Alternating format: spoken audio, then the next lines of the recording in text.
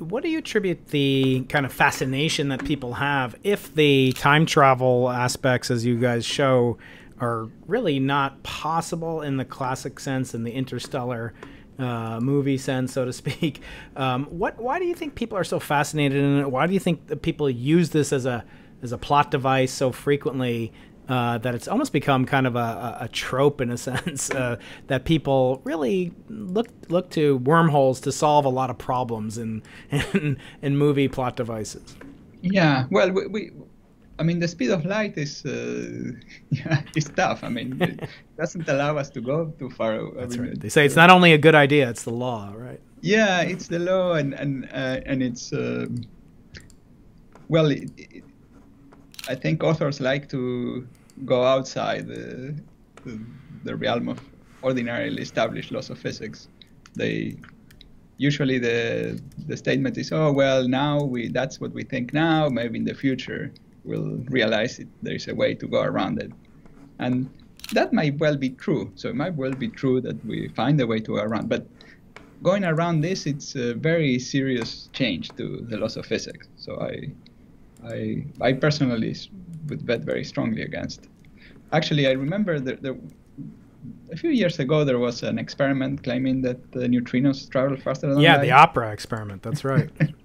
Yeah, so I met one of my neighbors, and so, oh, you see, you know, relativity is wrong and so on.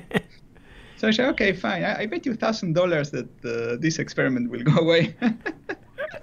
He didn't want to take the bet. Financially wise. And yeah, I mean, it is possible. Everything is possible, but right. There are some things that are more unlikely than others. So. Yeah, a lot of times we talk on this channel, and we have talked about, you know, theories of everything, which I definitely want to get into with you as well. I can't miss the opportunity to discuss it. But, you know, oftentimes this kind of perception that such things are not really falsifiable or not testable, and so why should we kind of expend time, energy, money, which is so finite in value, in amount, but infinite in value? What are kind of some of the motivations to study these things when, you know, for example, some of the criticism, you know, on the internet of the recent humanly traversable wormhole theory is that, you know, we don't even know if the Randall-Sundrum cosmology model 5 or whatever even exists, and there's no evidence for that. So why study, you know, kind of an edifice that's built upon something which may not even exist? Right. So here we are exploring not the things that nature as exists, but possible natures that are consistent with the laws of the general principles of physics, of general relativity, special relativity, etc., quantum mechanics, with the goal of just understanding what is possible. The goal is not so much to go and build and look for this wormhole. It's just, well, that paper was just a fine exercise, but the main goal is I think the main goal is to understand black holes better, quantum aspects of black holes, with the goal of understanding how quantum gravity works. So black holes are an interesting problem because they force us to think about quantum gravity in interesting ways. And if does that not presuppose that there exists a theory of everything? In other words, is it mandatory?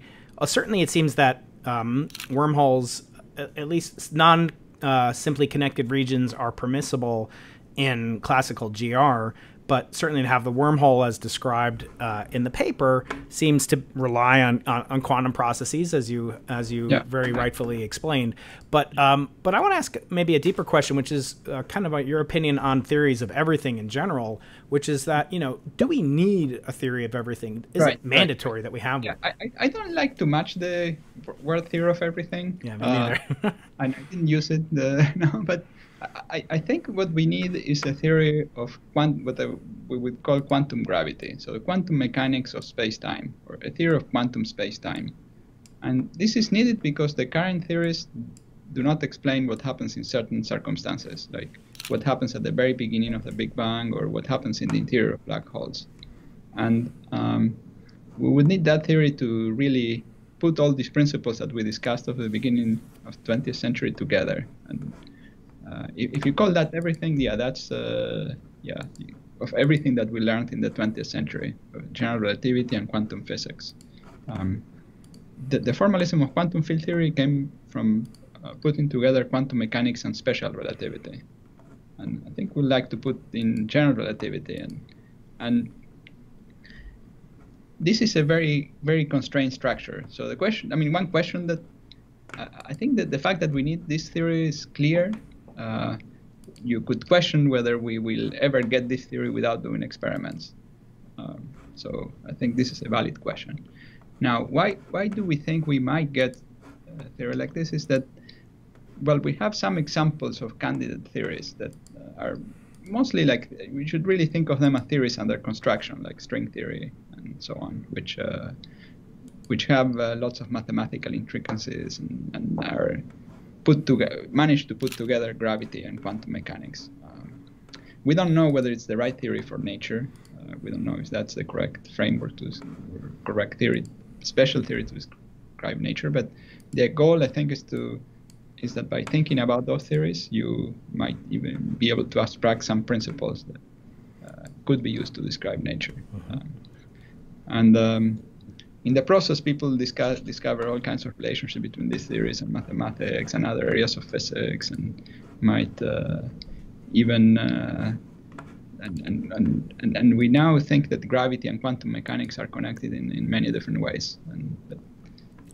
So perhaps a provocative idea is that you might be able to build a little toy universe in a lab. So yeah. Zia Morali, a friend of mine, has written a book about a Big Bang in a little room, which is a wonderful little book.